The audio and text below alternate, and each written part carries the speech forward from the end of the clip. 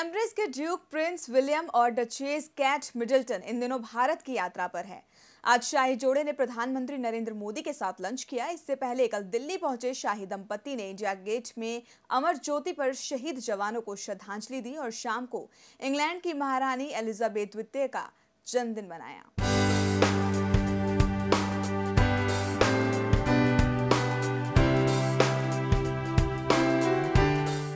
Duke of Cambridge Prince William और Kate Middleton Bharat की यात्रा पर निकला ये शाही जोड़ा सोमवार को अपने दौरे के तीसरे दिन दिल्ली आया। इस दौरान वो सबसे पहले गांधी स्मृति पहुंचे। शाही दंपति ने इंडिया गेट पर भी अमर ज्योति के सामने नमन कर शहीदों को श्रद्धांजलि दी और राजघाट पर महात्मा गांधी की समाधि के दर्शन भी किए। शाम को केट और प्रिंस ने इंग्लैंड की महारानी एलिजाबेथ द्वितीय का जन्मदिन मनाया। रानी एलिजाबेथ इस वर्ष 18 अप्रैल को 90 साल की हो रही हैं, जिसको लेकर दिल्ली स्थित ब्रिटिश उच्चायोग के निवास पर कार्यक्रम का आयोजन किया गया, जहां शहर के नामी गिरामी लोगों की उपस्थिति में शाही दंपति ने रानी के लिए केक काटा और रानी एलिजाबेथ द्वितीय का संदेश पढ़कर सबको सुनाया। I'm delighted that the Duke and Duchess of Cambridge have been able to join you this afternoon during their visit to your country. I have fond memories of our previous visits to India.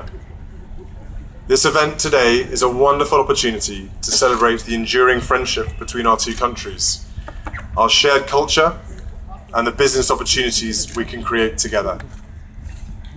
It is with great pleasure that I entrust another generation of my family to strengthen and renew our bonds. Signed, Elizabeth R. Thank you for joining with us to wish the Queen a very happy birthday. बहुत धन्यवाद। वही cat ने भी मेहमानों से मुलाकात कर अपनी भारत यात्रा के अनुभव को साझा किया। रानी एलिजाबेथ के लिए आयोजित कार्यक्रम में सूचना एवं प्रसारण राज्य मंत्री कर्नल राज्यवर्धन सिंह राठौर भी उपस्थित थे। इस मौके पर ब्रिटिश उच्चायुक्त सर डोमिनिक एस्क्विथ ने कहा कि भारत और ब्रिटेन के रिश्तों को और मजबूत करना उनका मुख्य उद्देश्य है। आपको बता दें कि इससे पहले केट और प्रिंस मुंबई पहुंचे थे, जहां उन्होंने ताज होटल में हुए 26/11 के हमले में शहीद हुए लोगों को श्रद्धांजलि दी। इसके अलावा बॉलीवुड कलाकारों के साथ साथ कई मशहूर हस्तियों ने उनका जोरदार स्वागत किया था।